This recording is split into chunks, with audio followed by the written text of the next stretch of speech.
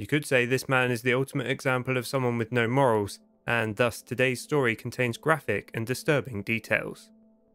Peter Woodcock committed 3 child murders over the course of about 4 months in Toronto, with the last of those 3 occurring on this day in 1957. He lured a 4-year-old girl to take a ride with him on his pushbike, and when they arrived in a ravine under a viaduct, he began choking and violating her. She would perish due to the trauma caused by a nearby tree branch being forcibly inserted into her during the assault.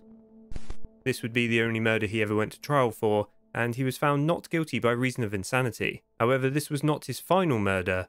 That occurred many years later, but that's a story for a different day.